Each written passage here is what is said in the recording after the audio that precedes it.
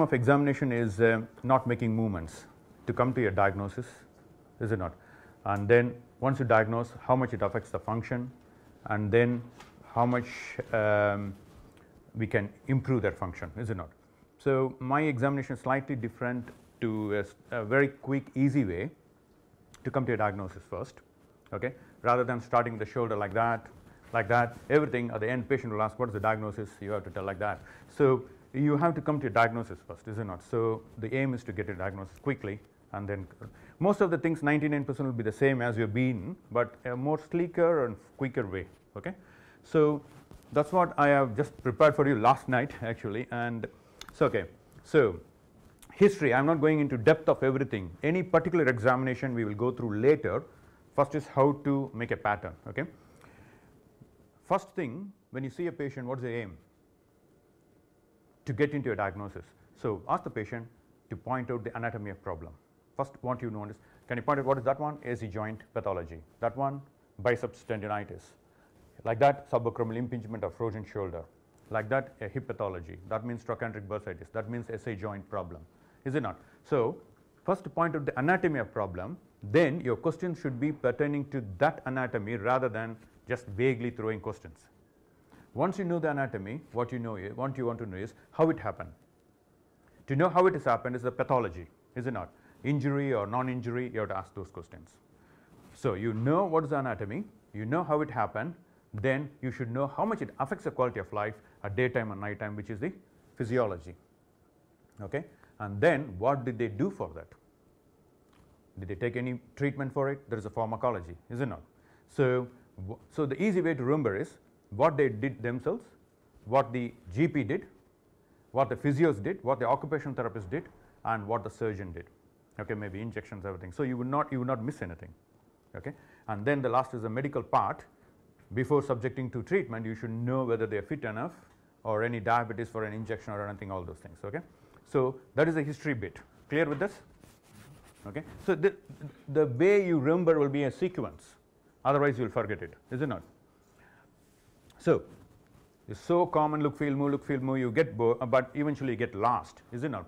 So I made this very easy, simple, 3S, okay? You're looking at 3, which is skeleton, soft tissue and skin, okay? In look, and the feel is reversed because you start with warmth, then soft tissue and the skeleton. Clear with that? So you just reverse the order. So when you look, for example, you want to stand up for me, please? Yeah. Okay. So if you like that, so first thing is you don't look like that, is it not? So you always go stand for first. It is like any first time you see anybody, okay? So you don't go very close, okay? So first the skeleton is 3 steps, okay? 3 steps. So you look like, okay? So there is no obvious deformity, okay? That means I don't see any skeletal abnormality. No soft tissue swelling or wasting, and you come closer then, okay? Skin over is normal, okay? Okay. And so which joint did I examine? Is it neck or shoulder or hip or ankle? Which joint did I knee? It is the same for everything. It is the same for everything, okay? So easy concept, okay? There is no obvious deformity, swelling or wasting, skin over is normal. Can you turn to the side, please? No obvious deformity, swelling or wasting, skin over is normal. Can you turn to the back, please? No obvious deformity, swelling or wasting, skin over is normal. So it's same for all the joints. Clear? Okay? So, but for the back, can you turn back? You start from the back and end in the front. That's the only difference.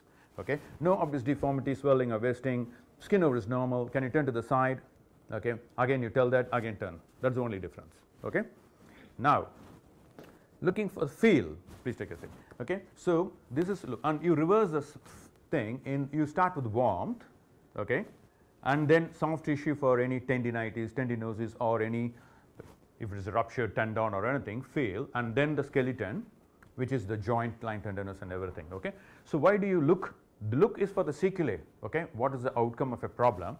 And feel is to elicit the signs. Clear? This is the concept for all the joints, okay?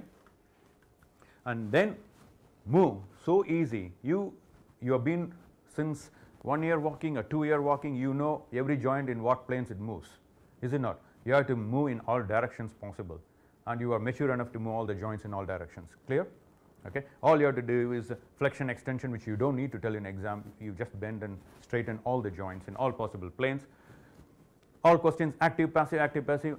It is passive to see stiffness, but you start with active because it may be painful. Tell the patient, can you move, and then you further try to improve on it. Okay, active, passive, and then comes the special test. So look, feel, move, finished with all the joint examination and special test, which is clear. Okay.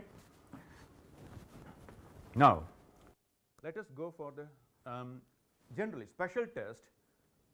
If it is upper limb, you do functions, is it not? You do for functions if it is upper limb. For example, it may be a shoulder. Typically, at the end of your diagnosis, you want functional assessment to see how much to improve. So, is typically a scratch test, is it not? Back, reaching for grooming and for dressing, okay, for shoulder. Maybe at the end you can do also this and that, okay.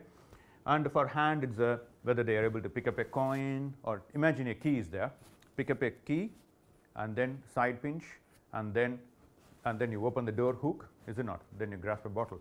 So something like that. You imagine a kind of sequence so that you remember it's a function. But for lower limb, you look for stability for special test, is it not?